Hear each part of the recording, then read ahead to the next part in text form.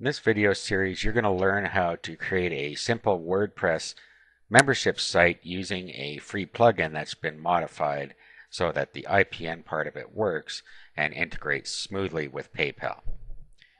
Now, the first step is going to be to install WordPress. So there are two ways to do this. You can do it using Fantastico, or you can do it the manual way, and I'm going to show you how to do both. First, if you sign into your cPanel, if you have cPanel access, your cPanel may look slightly different, but if you have Fantastico, this is the easiest way to do it. We'll click on Fantastico, and then click on WordPress down the left side here. And then you'll see new installation, so click on that. Up here you have your domain name where you're going to install it. And here you have a folder name. If you put something in the folder name, then it will be installed in a subdirectory. In other words, the domain here is thebestinfoon.info. And if I put demo in here, then the URL to this WordPress blog will be thebestinfoon.info/demo. If I wanted it to be in the home page, just inside thebestinfoon.info, I would leave this install directory blank. Next, you need to give it your administration username and password. So we'll just go with admin. Make this secure if you can. I'm just going to use password so that I can remember it, but don't use that on your own WordPress blog. Down here you have your admin nickname. So you could use your own name here or whatever you want. We'll just use admin. The admin email address you put in here. The site name, you just put it in here. So I just put in WordPress membership site demo, and then you can have a description or a tagline down here. Okay, and we'll install WordPress. Next page comes up, tells you that it's going to create a database, and it shows you where it's going to put it. Click Finish Installation. And now your WordPress blog is installed. So if we click right here, this is the back end part. And now we can sign in with admin and password.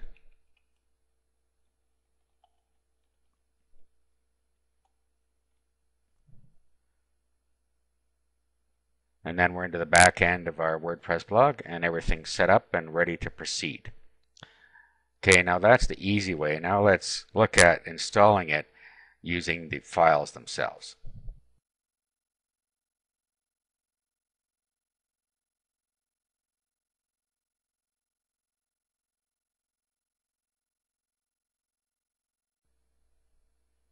To install it manually, you need to go to wordpress.org.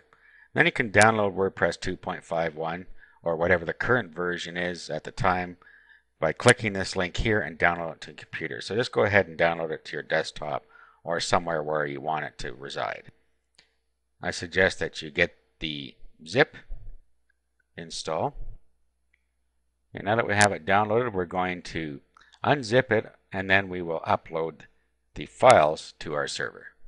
So just unzip the zip file that you have. Most newer computers have a built-in unzip function. All you have to do is click on the zip file, it'll unzip it for you, and then this is what you'll see. Okay, so let's just go inside there. And these are all the files that you're going to upload up to your server. So what you need to do now is you need to have an FTP client. What you see in front of you now is an FTP client called FileZilla. And you can get that at filezilla-project.org. Here it is here, and you can just download the client. Okay, so let's go back to FileZilla. Now to use this, on one side you have your local site, and the other side you have your remote site, and just swap files back and forth. So what we need to do is we need to set up our server. Just go into File and Site Manager. And this is where your sites are. So create a new site, and then you give it the host name, which is your domain name, where your hosting account is. And down here, you want to set your login type. So here you would put your username and your password that you log into your hosting account with. And once you've done that, you just click connect. Okay. Now you see that our server is over on this side. So we just double click there, and then we find where our web documents are on this server. They're in public_HTML. Your server may be different, and if you don't know where that is, you need to find out from your server provider. Okay, and then you can move these things up and down by grabbing a hold of them, holding down your left mouse button and moving them around. So what we want to do is we're going to make a new folder, and we'll just right click here, click create directory, and then we'll call this demo2. I'm not actually going to use this, I'm just using this to give you an example here. So we'll go up, we'll find demo2, double click on that. Then over here on our local site, we need to find our files that we want to upload. So first of all, we'll just go to our C drive and then we'll track it down from there.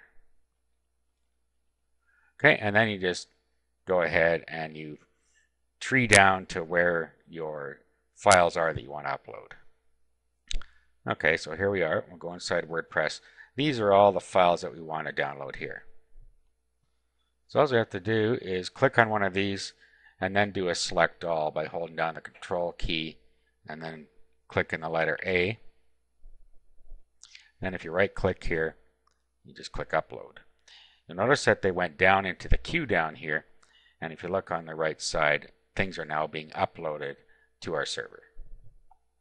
Okay, so now that everything's uploaded, let's go and install it. So let's go to our browser, then we'll type in the URL to that site. So thebestinfoon.info in this case, /demo2.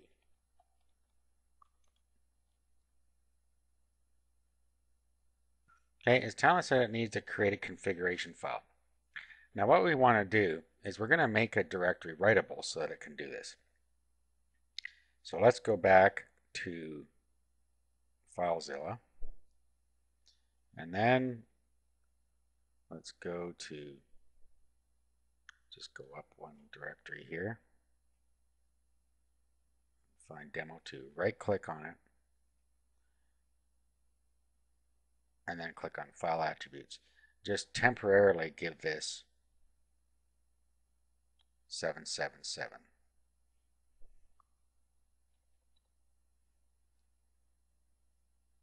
Click OK. And go back to here. Just click Create a Configuration File. And now it's going to want our database information. So we have to go to the cPanel again, and then we have to create a MySQL database. So click on that, and then we'll go down here and we're going to create a database. So let's just call this demo2. Create the database.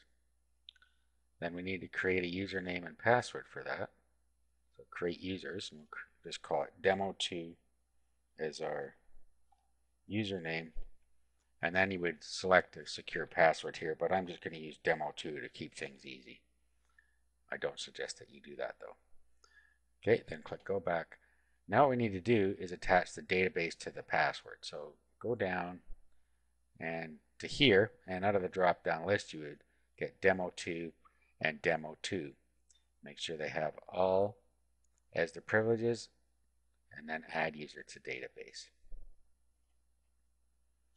Okay, now up here we now have database demo2, and you'll see that it has a prefix on it, which is usually our hosting information. You're going to need this whole thing. So here's our database name. So copy this, and then we're going to click on Let's Go over here. The database name, so we'll paste that in there. Our username, which in this case is the same. As you can see here. So copy that whole string in there.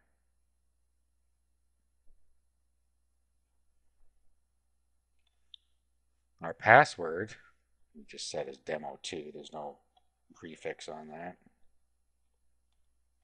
Database host is localhost, and that's almost always going to be right. You can check that by rolling to the bottom here, and you'll see the localhost. So that's correct. Our table prefix we'll just leave as WP underscore. We'll click submit. Now all we got to do is click run the installation. Okay, so now we give our title, so we'll just call it, again, whatever. We'll just call it WordPress demo. Then you put your email in here. And then decide if you want your blog to be in the search engines by clicking that. Click install WordPress. It says WordPress has been installed. Username is admin.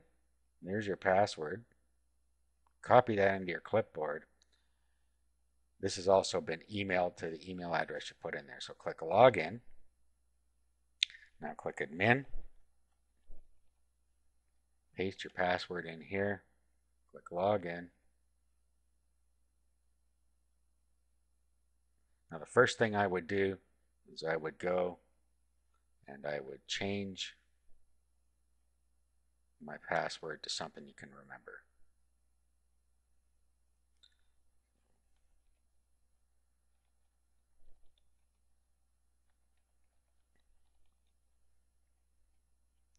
And click update profile. Okay, so now we have our blog installed the manual way. Okay, so now we should go back to FileZilla. I'll have to reconnect here.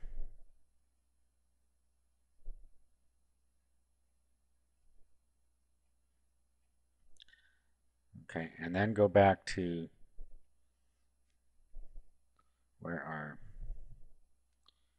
site resides, which is in demo 2. And right click and then file attributes. And then you need to turn this to 755 again, otherwise it's wide open to the world. 755, and you can use the check marks as well to do that. And the permissions now changed. Okay, so that's how you install it the manual way. In the next video, we'll continue with setting up our membership site now that we have our site created.